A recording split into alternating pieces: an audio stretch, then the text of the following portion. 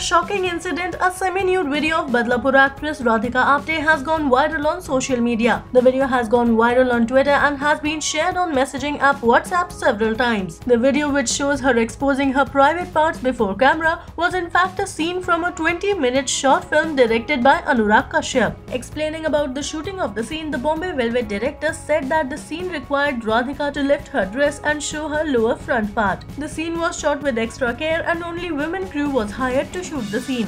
Post-production was also handled by women, Kashyap explained.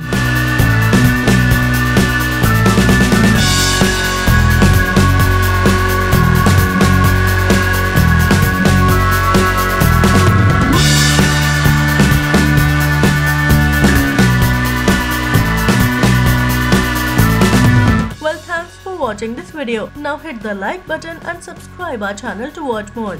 See you in the next video. Till then, enjoy.